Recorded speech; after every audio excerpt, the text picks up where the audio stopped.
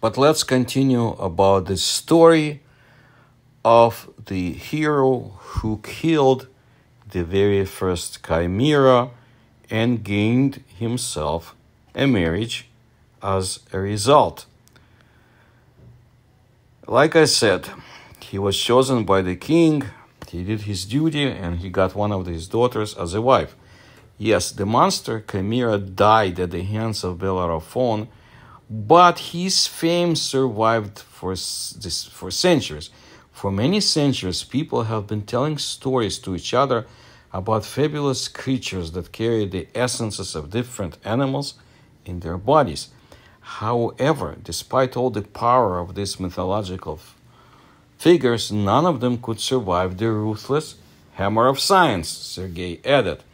When it was discovered that each animal was a huge group of cells with one common mother embryo, the chimeras were sent to the place they should never have left, fantasy land. All higher animals like us are born the same way. Special cells secreted by the male and the egg secreted by the female merged into one cell.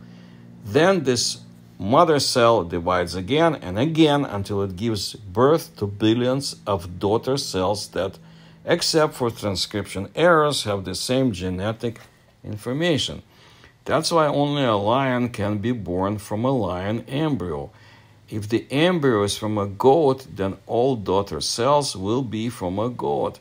And the same thing happens to any creature. How, then, could such a monster as a chimera, a mixture of a goat, a lion, and a snake, arise from one cell?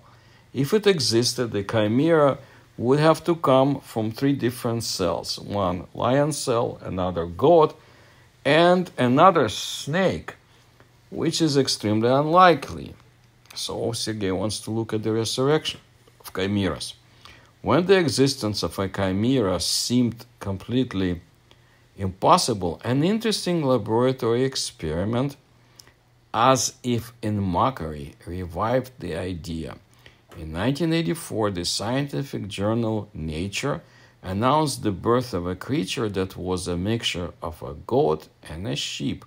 The animal turned out to be not the product of crossing one species with another, but the result of a laboratory experiment. The scientific recipe for its manufacture was as follows. The authors of the article took two different embryos, one from a sheep, the other from a goat. They allowed them to evolve into a small set of cells and then took a few cells from a goat embryo and placed them in a sheep embryo. So they got one embryo that contained two different types of cells, some with goat genetic information and others with sheep. The result was an animal with a sheep muzzle, goat horns and skin, some parts of which were covered with sheep's wool, and others with long dark hair from the mother goat. The strange story of a man with two blood groups follows this. A case of human chimerism was discovered during a blood test of a person who needed a transfusion. Before the procedure, doctors should definitely find out the patient's blood type in order to find a donor of the same group. The doctors were very surprised when they discovered that the patient had two different blood groups. His blood looked like a mixture of the blood of two different people. The reason was later discovered. The patient had a twin brother, and during pregnancy he shared with him the blood that came through the placenta.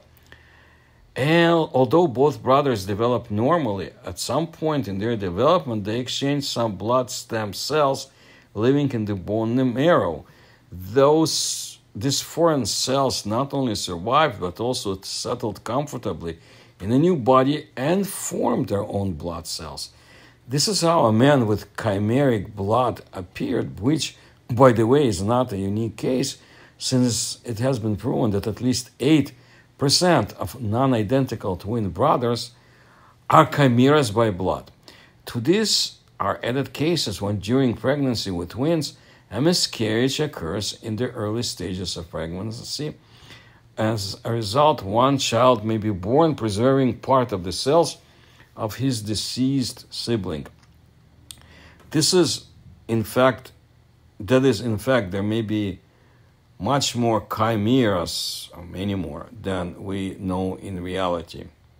And then the case of a chimera without a father. In 1995, another curious case of chimerism was described in scientific journals. A group of researchers from the University of Leeds in the UK found a child who had cells in his blood and other tissues that did not carry any chromosomes from his father. Instead, they contained duplicated maternal chromosomes.